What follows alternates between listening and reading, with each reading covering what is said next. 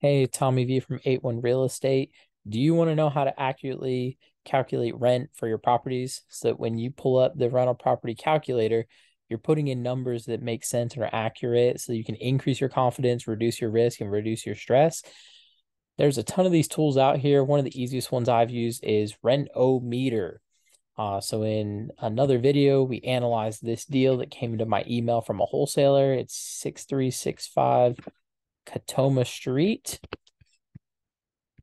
We're gonna come over here and yep, looks like it found it in here.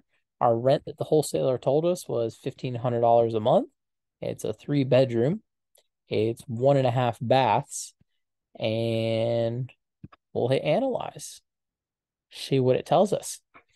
So according to this cool tool here, it tells us that 1,500 is reasonable for the area. Average rent is 1,588, 1,595 for median, and it kind of gives you this little meter here of where it falls. So we'd say that 1,500 is probably pretty reasonable for this area.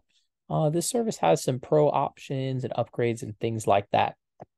The other big thing to know is to just know the median rent for your whole market is really going to increase your supply demand in your favor and help keep your vacancy low because more people are going to want your property.